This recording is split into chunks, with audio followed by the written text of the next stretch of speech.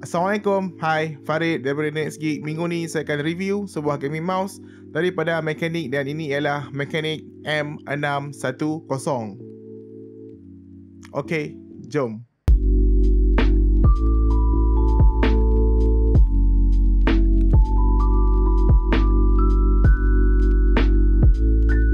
Sebelum kita teruskan video ini, jangan lupa untuk subscribe dan tekan butang notifikasi. Dan terima kasih kepada pihak Machenike yang telah menghantar gaming mouse ini untuk kami review. Okay guys, jom kita tengok apa yang ada dalam kotak. Saya jarang baca manual, tapi hari ini saya akan baca manual. If there is a problem with the product you receive, please go to the online store to contact customer service. You tell him the date of your purchase and what happened, and he will give you the best solution. Thank you.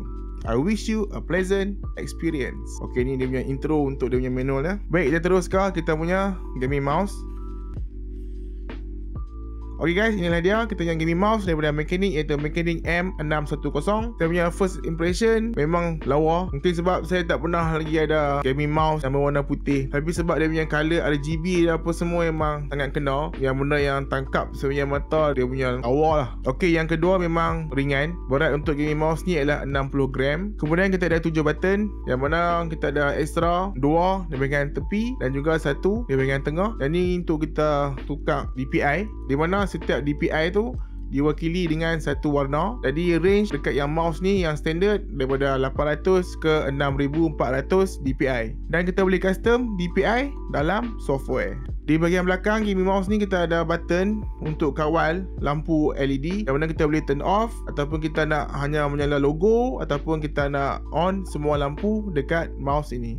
Dimension untuk mouse ni ialah 39mm tinggi, 59mm lebar dan 125mm panjang. Jenis sensor pada gaming mouse ni ialah PMW3325.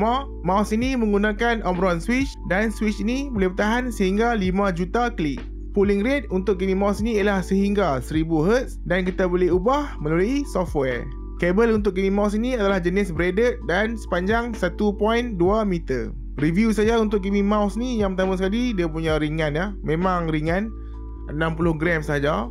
Jadi bila kita gunakan mouse ni, memang kita punya tangan lebih selesa sebab memang ringan. Kedua, gaming mouse ni memang sesuai kita gunakan untuk kerja seharian kita ataupun pada kalian yang menggunakan untuk bermain game. Yang ketiga ialah dia punya warna lah. Gaming mouse ni datang dalam 2 warna, iaitu warna hitam dan juga warna putih. Saya memang sarankan untuk ambil warna putih sebab warna putih dengan lampu di bawah ni memang bagi saya memang sangat-sangat cantik, memang sangat lawa. Sesuai dengan kalian yang mungkin sekarang ni tengah buat PC dengan tema warna putih. Material pada gaming mouse ni juga memang sangat baik, memang sangat kukuh bagi saya. Jadi kelebihan dia memang steel bagi saya, dia punya berat dah memang sangat ringan, sangat selesa untuk kita pakai, dan lampu dia memang sangat lawa. Kalau kalian nak gunakan mouse ni untuk bermain game, memang tak ada masalah. Kalian boleh custom sendiri kalian punya DPI setting sampai jumpa setting yang paling sesuai lah dengan kalian punya cara bermain. Yang saya mention tadi dia punya jenis features ya, sangat best untuk kita tekan. Kalian boleh dapatkan gaming mouse ni dengan harga serendah RM57.90 di official store Machenike di Lazada. Link di bawah. Baik, saya review pula software untuk gaming mouse ini. Okay guys, ini adalah kita punya software untuk mouse Machenike M610. Dan yang pertama sekali kita dapat lihat kat sini, kita ada pilihan untuk ubah setiap button kat sini.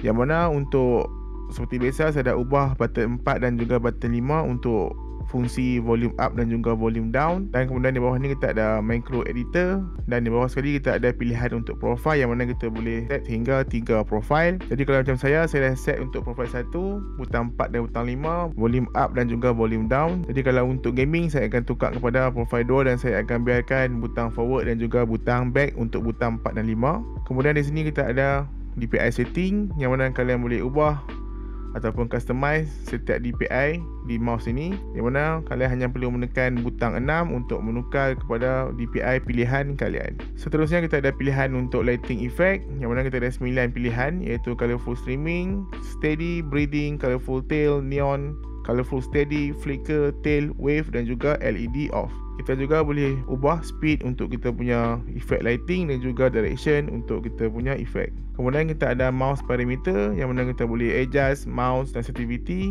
Kemudian kita boleh adjust scrolling speed dan juga double click speed. Akhir sekali kita ada pilihan untuk polling rate, yang mana kita boleh ubah polling rate daripada 125Hz sehingga ke 1000Hz. Okay guys, kita kembali ke video. Hey guys, jangan lupa like dan follow Facebook Machenike. Saya akan tinggalkan link di bawah. Dan seperti biasa, subscribe, like dan share video ini kalau anda suka. Dan jangan lupa untuk join server Discord kami. Link juga di bawah. Okay guys, sampai jumpa lagi. Assalamualaikum. Peace.